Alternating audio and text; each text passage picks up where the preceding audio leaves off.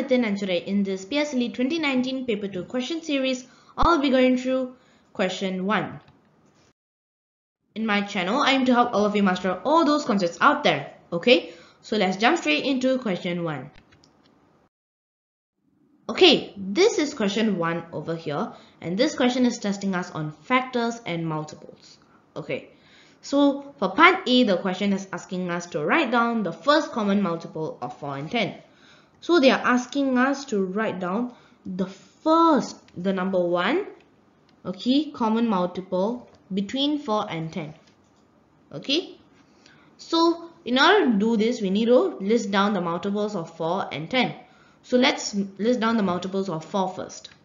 So the multiples of 4 is basically 4, 8, 12, 16, 20, 24, 28, 32, 36, and 40.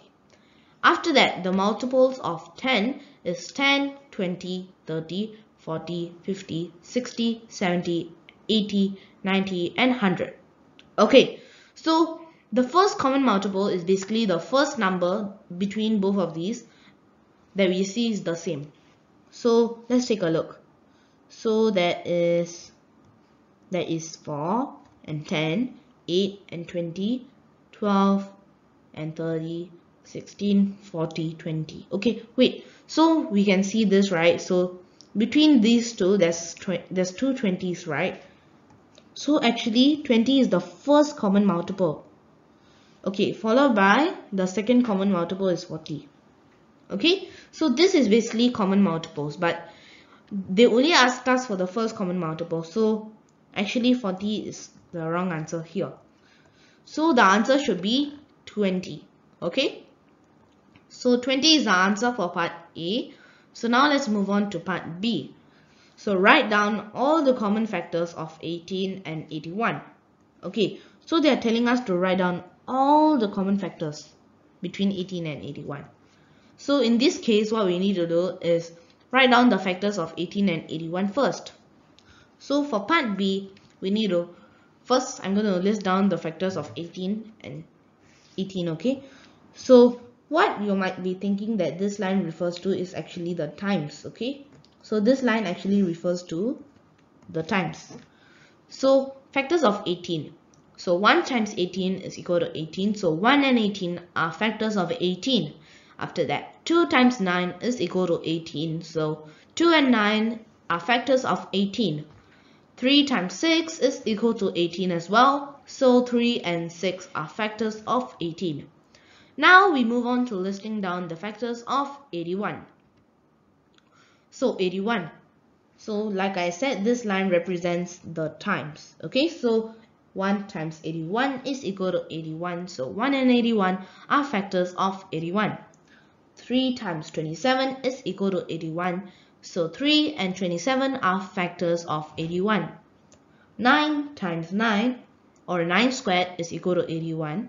So 9 is a factor of 81. Okay, so I didn't repeat 9 two times because they are the same number. Okay, so when we are listing down for 18, right, so factors of 18 is basically 1, 2, 3, 6, 9, 18. So how you must list it down is from here.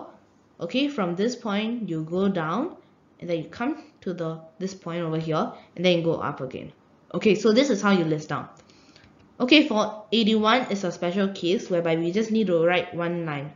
So 139, we don't need to write another line because it's the same number, 27 and 81. So this is how you write it down.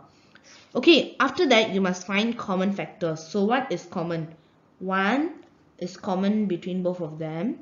Okay, is 2 common? No. 3 is common. Yes, 3 is common, and there's a 9 which is common. So that's this line. Okay, so let me write it down here. 1, 1, 3, and 9. So 1, 3, and 9 are common. So all the common factors of 18 and 81 is 1, 3, and 9. So this is the answer for part B. Okay, so I hope you understood my explanation for this question 1, for part A and part B, and I hope you understand it. And thank you and bye bye. I'll see you in my next video. Bye.